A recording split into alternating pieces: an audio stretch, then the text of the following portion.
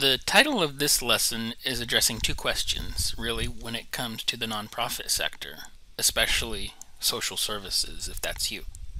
Hi, this is Craig Morris, and those of us in the nonprofit sector are generally uncomfortable with addressing our constituents as customers, their clients, right? Or our patrons, patients, students, and so on. And note that I haven't mentioned donors yet, and that's something we're going to be covering in this lesson. But we're going to be addressing everyone outside of yourself as your customers today, okay? And we're going to be using customers as a blanket term. So we'll go over that first. Who is your primary customer, and who are your supporting customers? Answering each of these questions is totally 100% absolutely necessary for successful fundraising. Successful, efficient, successful. Then I'll introduce you, if you don't already know him, I'll introduce you to the late Peter Drucker and his 5 most important questions and why you must answer them. And lastly, we'll talk about your customer and what they value. And it's not what you think. So, back to this first question I'm posing today. Who is your customer? Nonprofits must decide who their primary customer is, and there can only be one answer. The primary customer is the person whose life is changed by your work. Okay, and this requires great focus. This is why there can only be one answer. Once you diffuse your target customer, the definition of what that is, you begin diffusing your mission, your work, and you will weaken your impact. The primary customer defines your priorities and keeps things in order for your whole organization and everyone who works there and volunteers there and donates. We'll talk about this more. And then supporting customers need to be satisfied to best support the primary customer. This is the group your donors fall into, but others as well. Volunteers, members, if you have them, patrons, if you're a theater type organization, referral sources, and so on. They are all people who can say no to what you're proposing or what you're offering. They have this veto power, okay? So let's learn more about what I'm talking by using examples. Here, I'm going to use one of Peter Drucker's own examples. He says, a complex, mid-sized nonprofit organization whose mission is to increase people's economic and social independence. Okay? So Drucker points out that in the beginning, this meant their clients, so that was their one primary customer, to be people with a physical disability. So his clients, his primary customer, people with a physical disability, his mission to increase people's economic and social independence, why they exist, and who they're serving. I've indicated this with the little primary designation. There's a 1 with a circle over there. That's what I use to do primary and secondary and tertiary and so on. So in this present day, let's say, when he wrote this book was a while ago, but we'll say in this example in present day, this nonprofit includes people with disabilities, but also single parents who want to get off welfare, and people who want to have a chemical dependency and they want to get off that, older workers who get laid off. They all have these barriers to social independence. So can they not also be primary customers? And this is a question most of you are going to have. We have more than one customer. Well, this is important to learn. Again, remember what I said, don't diffuse your focus. Remember your primary customer is the person with multiple barriers to employment in this case. And each of those persons belongs to that single primary group. Okay? Multiple barriers to employment. So now in fundraising clarity, we're going to take this a little further. I've illustrated this using a Venn diagram, and I've identified our supporting customers here. Two groups. probably more, but in this example we'll say 2 groups. And they're designated with the number 2, and how they overlap in this scenario, how they might overlap in this scenario. And this overlap has actually been the case in organizations I've personally led. Our donors and our volunteers were supporting customers, right? They have a stake in the success of our organization because of their own reasons and values, and we truly know our donors and volunteers because we have two-way communication with them, and we survey them, we meet with them, and so on. We know they value supporting our primary customer for a number of reasons. One major one being that improving the lives of struggling minority improves the lives of the community as a whole. And we learned that through surveys. And as you see, some of our clients became not only able but willing to become a donor, so they chose to give back. Clients and volunteers and clients and donors here overlap. Clients are giving time, clients are giving money, and vice versa. Those volunteers maybe have become clients, or donors have become clients. So they chose to give back to the organization that helped them. And of course, it's possible some donors became clients as well.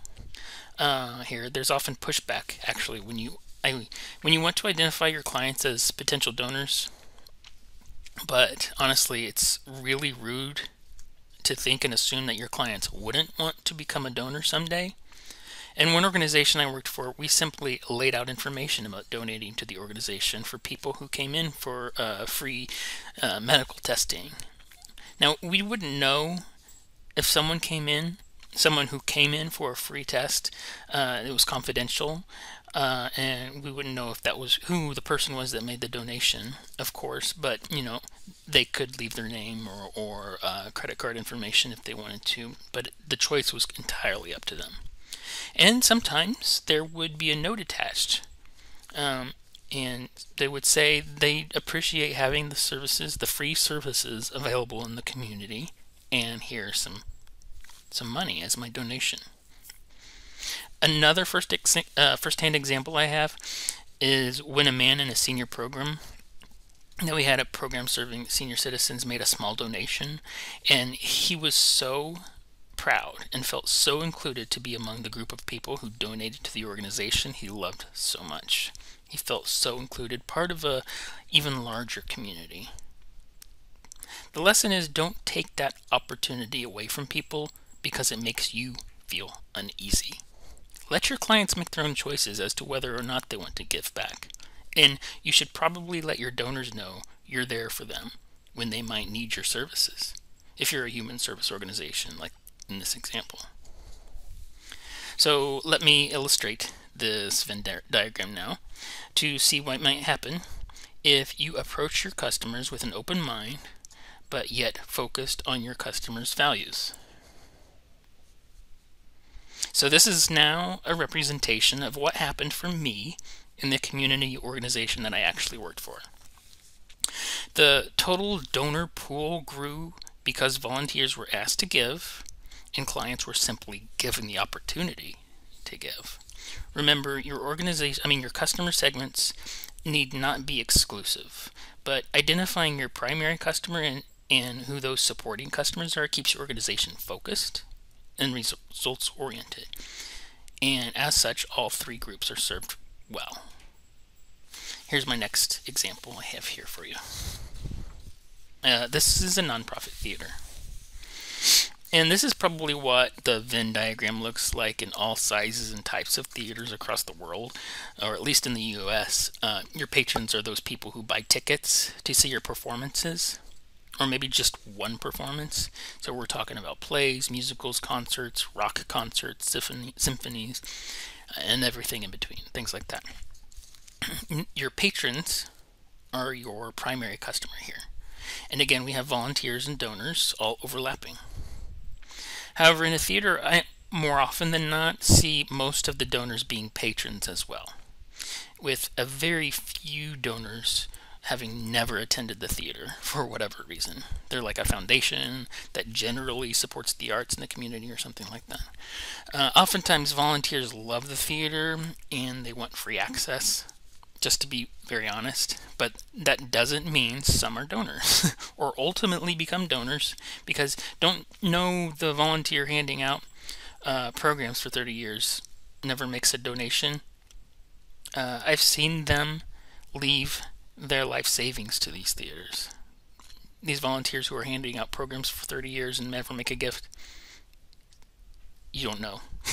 They, for 30 years, if they're giving that much time, and then they pass away and leave you their entire estate, you never know, when they're treated well, that is. So in this situation, you see here again, you need fundraising and marketing to work hand in hand in this scenario, and this is a classic tension between departments and arts organizations. The Chicago Symphony Orchestra nailed this a few years ago when a colleague of mine actually asked him to speak at one of my workshops. He actually came from a very data-oriented world. He initiated a marketing and fundraising program he coined as Surprise and Delight. You could Google this and find out more about it. Anyone in the community making the choice to purchase a ticket to a concert was given a royal welcome from the CSO staff and volunteers, making sure their experience was comfortable and rewarding, and letting them know they would like to have them come back. It helps to have a captive audience, of course. So, in the theater situation like a theater, when you know exactly when your prospect's going to be there and where they are, because you know their seats and your prospects are located so you can approach them, right? But the success of implementing something so easy that no theater or performance organization hadn't really done before, with just some focus, just a little extra focus and cooperation across departments, the Chicago Symphony Orchestra continues to be one of the world-class orchestras today.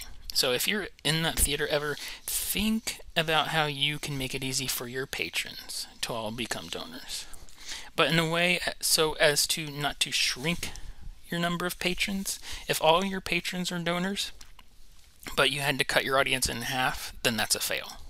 So remember, you're focus on one primary customer and you're supporting customers.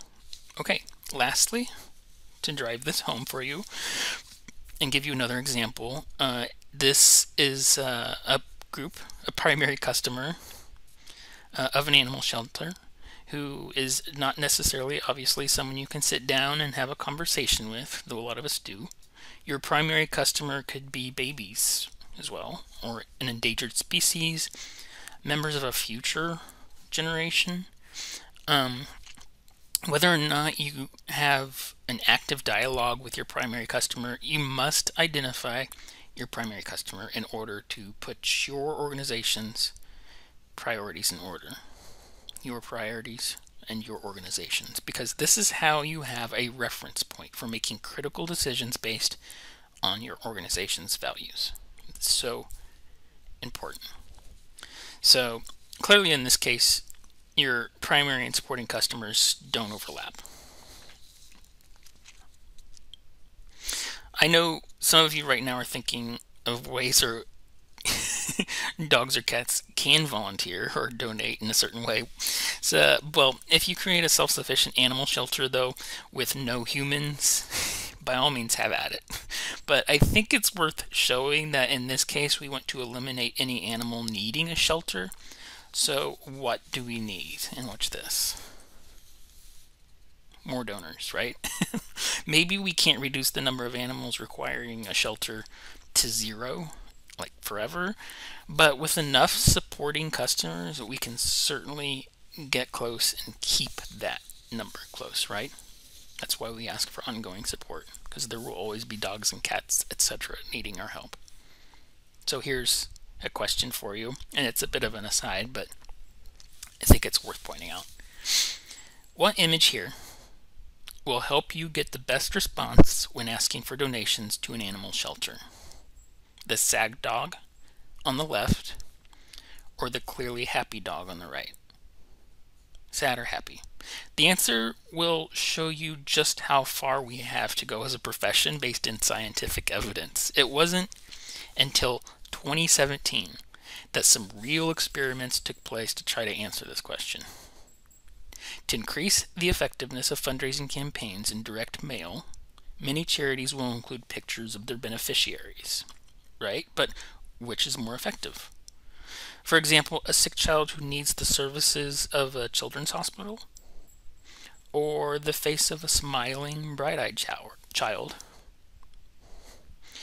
So what the study found was that a picture's influence is dependent on the level of psychological the level of psychological involvement with the charity. So in other words, if I've never made a donation before and I see a picture of a dog or child in need and then asked, I'm more inclined to do something. However, if I've made a donation in the past, I'm more inclined to make a repeat gift if the picture is more positive, like a happy dog or a healthier, happy child. Make sense? So it's kind of like saying that if you ask for someone to give again, they've already given once, you're asking them, will you give again? And then you show them a picture of a child who's still sick and you make them wonder, well, did my first donation even make a difference? The child's still sick. So it's a real visceral and emotional sort of reaction. It's clearly not rational, because when you think through, you're not going to say it's true that the hospital doesn't help children, but we're talking about triggering emotions here. So there's, of course, always dogs and children needing our continued support, and we know that in our head. But if you're opening that envelope or you click on that email and open it, are you going to do something that make you want to throw it away? No, you want to catch the attention right away, or at least continue reading with a chance to give some more thought. So that's the point. It's a first step. It's the beginning of almost like a funnel. You are catching that person's attention, and you want them to keep reading, and then make a decision. So you don't want to turn them off by sending a repeat donor a sick child picture. It makes sense. It needs more study, but there's a growing body of data to support the hypothesis. Okay, I have homework for you now. This is super important, as all the homework is in this program. If you want to succeed, I'd like you to actually pause this video in a moment and take a few moments at least to identify your customers.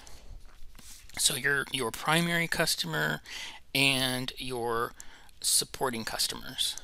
And then after you list those, you'll go through the mental exercise of asking them, what does the customer value?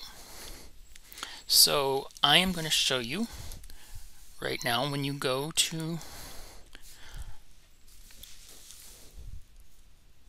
the link below this video to download this, you will be able to save this to your Google Drive, or if you want to save it and download it and open it with Excel, that's fine too. But you just click in this D6 box right here to make a copy. Click and then make a copy. And you'll write, once again, your mission and vision. It's important to repeat this, and I hope at this point you can type these from memory. And then you're going to go through these boxes here and list out who your customers are. Notice 1, primary customer, and then secondary customers. I've made room for 6 secondary customers here. Maybe if you're huge or a unique organization, you have more than that. But if you have more than that, I'd be interested in talking with you about all those different segments. Now, you can segment donors into, your major donors and your members and your annual givers and that sort of thing as well. But you take time to think about how that works, okay? So here I'm going to put like homeless people are my primary, and then my donors, my volunteers, my staff, there, or the other, have 3 secondary groups. And we'll go a little bit more into defining after you go through this exercise. Then along the bottom here, you'll click on the second tab. They're listed here, your primary customers, your homeless, then your donors, volunteers, and staff. Okay? And then below here, you're going to list your customers' values as you think they are. And that's fine. You're not talking to your donors, you're not talking to the homeless people or volunteers yet. You're just using what knowledge you currently have about these groups and listing what they value. Okay? And then we'll get to the third tab down here after you do the first 2 parts of this exercise, and then I'll explain a little bit more.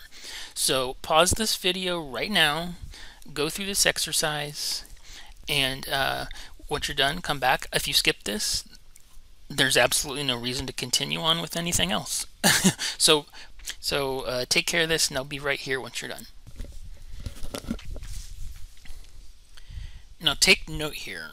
Most organizations are very clear about the value they would like to deliver. You and other organizations and others at your organization will make assumptions based on your perspective and interpretation, and that's okay. But what's absolutely imperative here is that after you go through this exercise, you now compare your assumptions on that second tab with what your customers are actually saying. And if you don't do this step, then everything else is hopeless. So what can you do to test your assumptions? Well, the answer is to ask your customer. Only your customer can give you the real answer. So call them, email them, create a survey. This is the only way you'll determine what your customer values. And you do that, they'll feel appreciated. So I want to go to Peter Drucker and tell you just a little bit about him and why I'm using some of his methods and his 5 questions. He was an immigrant to America. He was born in Austria and became known as the founder of modern management. My friend and colleague, Joe Drago, he's the one that really brought me over to Drucker's 5 questions. And they really do get to the core of any case for nonprofits funding. And I was thrilled when he presented me this book on the left here. It's signed by Francis Hesselbein. And Hesselbein on the right here is a contributor to this book and provides great insight into applying these 5 rules to the nonprofit sector. She was the CEO of the Girl Scouts of the USA from 76 to 1990. And she then went on to be the president and CEO of the Francis Hesselbein Leadership Institute. Amazing woman, and I can't say enough good things about her. And here are those 5 questions. So, what is her mission? So we're actually going to be addressing all of these questions in this program, and we're wrapping them up in our best possible strategies through the following weeks. So tried and tested. So to be clear, your mission says why you do what you do, not the means by which you do it. It must be clear, it must inspire, it must fit on a t-shirt. It's not a slogan, and it's definitely not saving lives one something at a time, or building families one child at a time, or doing one thing at a time. That formula is way overused and doesn't usually answer the question of why you do what you do. It says what you're doing. And also on this question, number 1, what is your mission? Never subordinate the mission to get money. your focus on your customer and your mission, not the reason why people or a foundation will give you money. Once you do that, you've compromised the very thing you promised to do. If someone is offering $1 million to do this thing and it's not something you already do, don't do it. Questions 2 and 3 are what we're addressing in this module, and we address the last two among other things in the next. So we'll write our proof of case, but on question 3, you need to make sure you work through before you go on to the next lesson. What does your customer value? If you're having any trouble here, I'm going to give you a starting point, and you can go back to your worksheet and continue to refine. I can tell you right now, your customer values an organization that asks for their feedback and helps solve their problems and meet their needs. So if you assign any values to your customer, put something like this. Then you'll know what to do next. Even if your primary customer is animals, I'm sure they'd value your attention to the needs in their safety, and their security, and their health, and their love. And what we're doing in our nonprofit, if we're not challenging, what are we doing, in our nonprofit if we're not challenging business as usual? Most of the time, if not all, our nonprofit exists because there's some kind of business as usual being challenged, right? So your courage to do that, not just with your mission, but in your overall work plan, will be appreciated and valued by your customers, including your staff and your volunteers and the board and everyone else. Even from those resistant to change, and I know they're there, eventually once they see the positive outcomes you promised come true, they'll come around. Knowing what your primary customer values is of utmost importance, but holding the values of those supporting customers is of equal value. If you're to be the leader who brings together all the resources together to bear on accomplishing your mission, those resources being staff, volunteers, talent, and money, you can't operate a nonprofit organization without at least some money, and that's why you're here. So ask yourself this question several times, okay, over the next days and weeks. Write it down, pin it up, and of course ask your donors. What does your donor value? Like any customer, your donor also has veto power, okay, right? They can choose to not engage, to not buy, to not donate. And unless they perceive value and then receive value, they will not give or continue to give.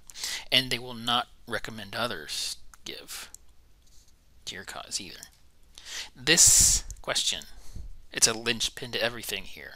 So work on this. Ask yourself, ask others, what does your donor value? You will need this to move on to the next lesson, or otherwise there's nothing to pull your proof of case together. That's the third tab that's in that workbook. That requires more work. That requires completing those first two tabs, which you've already done, and then testing those assumptions by going out and asking. So thank you for being here. I'll see you after you answer this question as best you can in the next video.